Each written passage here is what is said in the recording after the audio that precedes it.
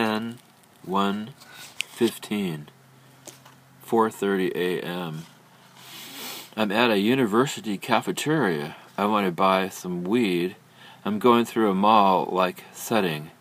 I meet a long-haired dude who's with the radio there.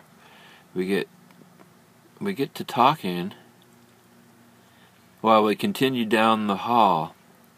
We pass by a rack of clear drawers that contain guitar picks.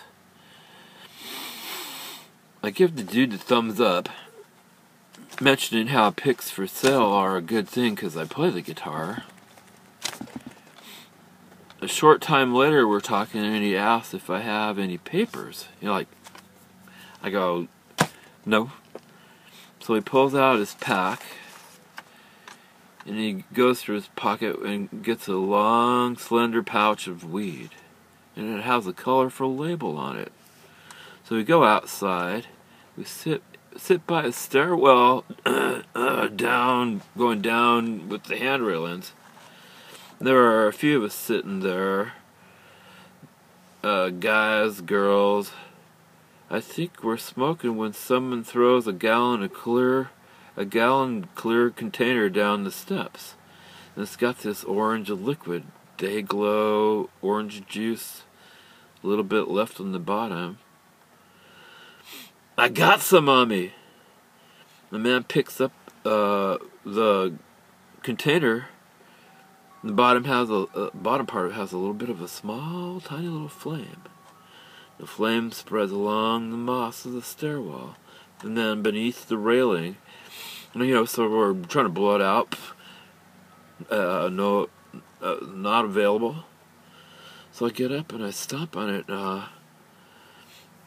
But like the dry wood and the flower beds, I'm using my shoe. It starts to spread to the sticks and the woods apart from the fire. But it doesn't have enough fuel and goes out. I decide, hey, well, man, it's time to get out of here.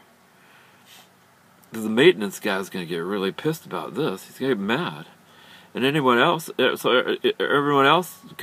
up and leaves.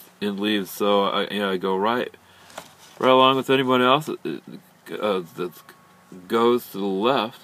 And I end up at this school of nursing, which is closed, but it's got a lot of lights and well lit.